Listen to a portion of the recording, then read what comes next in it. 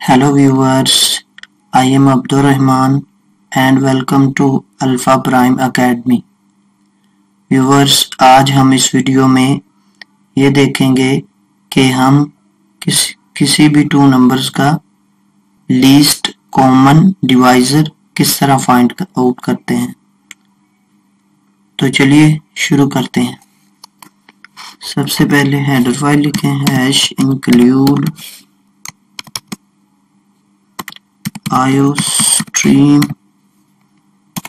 using names is std void main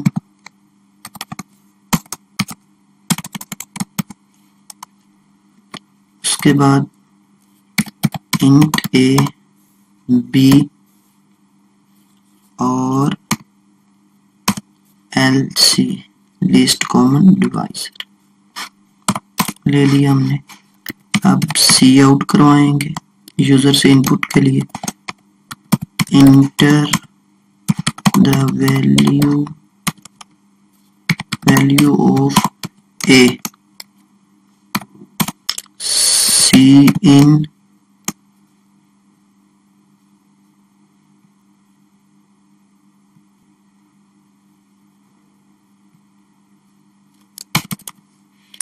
C in A, C out,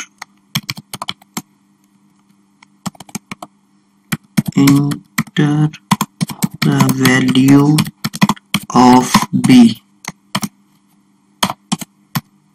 C in B। उसके बाद हम L least common divisor के अंदर a और b को मल्टीप्लाई करेंगे और सेव करवा देंगे।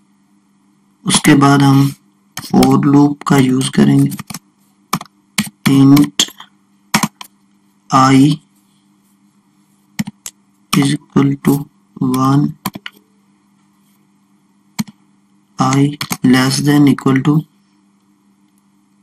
LCD और उसके बाद i प्लस प्लस। फिर इसके अंदर हम इफ की एक कंडीशन लिखेंगे। इफ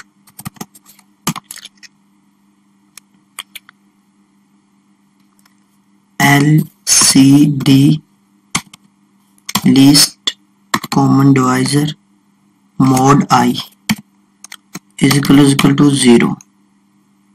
उसके बाद एंड i फिर हम i का मोड लेंगे a के साथ इज इक्वल टू 0 एंड फिर i का मोड लेंगे b के साथ 0। उसके बाद LCD के अंदर हम सेव करवा देंगे i। उसके बाद सी आउट करेंगे cout LCD and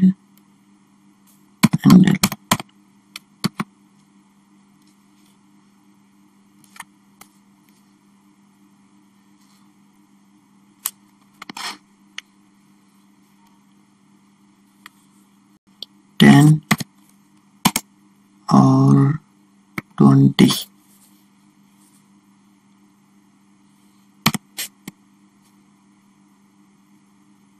व्यूअर्स देखें हमारा answer 20, it is a correct answer.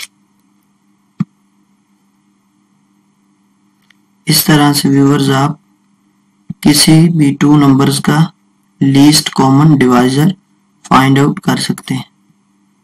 Thank you viewers. अगर आपको वीडियो पसंद आए तो वीडियो को लाइक करें, शेयर करें और कमेंट भी करें।